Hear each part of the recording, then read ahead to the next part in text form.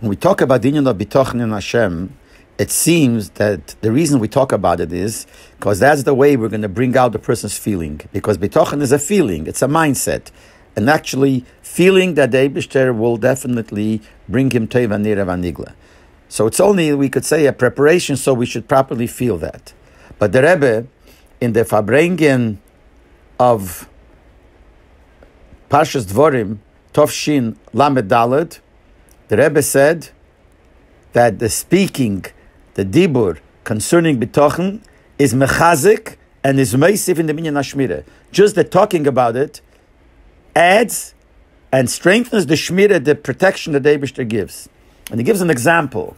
Example is, it says in Gemara that when they used to bring a korban, so in the morning they had to bring when it got already light, so they would say that it got light, they would have to announce it, and the lashon they would say is Heir pnei kol mizrach ache bechevron, that the whole side of Mizrach already is light till it shines to Chevron. And what was the purpose of mentioning Chevron? You should say the light is there already. So the Gemara says, in order to mention the schus ovis, the ovis are buried in Chevron, to mention the schus of Avraham, Yitzchak, and Yaakov. And the Rebbe says, not understood.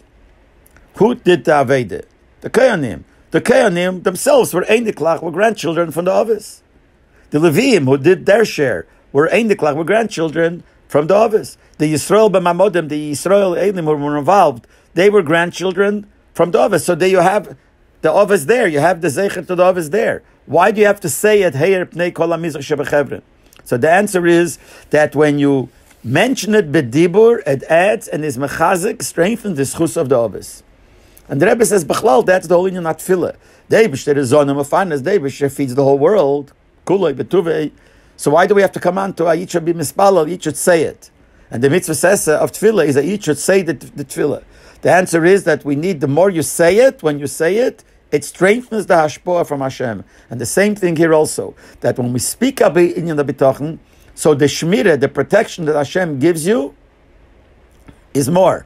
And the Rebbe even added that according to the warmth and the excitement that you talk about Bitachon, that's how much the shmirah is. The more you talk about it and the stronger you talk about it, then it brings that the Eibishter protects you more. And he brings that the Alter Rebbe Shulchan Aruch when he says that you should say Parshas Hamon every day, which in Siddur he doesn't say it. So I mentioned it before, so Madura Tinyana, the Alter Rebbe says that this is in order to awaken the Bitachon. And that's the reason why we should say it. And it's interesting, the Rebbe brings what it says in the Sefer Eir HaMeir. One of the Talmidim of the Mezritcha Magid, and Tzemach Tzedek brings him in Maimorim, etc., etc. So the Eir HaMeir explains that by the Mon, the Gemara says there were three categories: Tzadikim, Beinanim, and Rishoyim. Because it says in Posik that the Mon fell next to your house. It says the Mon fell further away, and then the Mon self went even further. So the Eir HaMeir says that this, and the Gemara says this is the three categories of Yidden. Tzadikim, it fell right next to their house, and by the Beinanim it fell further, and by the Rishoyim it fell even further. And even how they did it, if it fell like a finished product, or it fell that you still have to bake it, or if you still have to grind it, also depends. If you're a tzaddik fell finished product. By a Beinani, you still had to bake it, and by a Rosha, you still even had to grind it. So he says, what does that mean? That these three levels depend on the levels of Bitachon.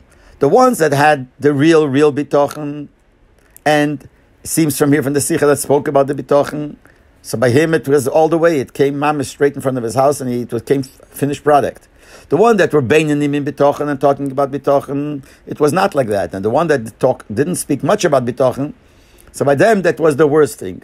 So here we see that number one, the Bitachon itself brings that the Eibishter should do the Shmirah and give you what you need. And not only that, but the talking about it is also, besides the fact that when you talk about it, it is ma'arer a person to think about it, and it brings it into a feeling, but the talking itself helps that the Eibishter should protect us. And that's why we keep on talking about the Inyan of Bitachon.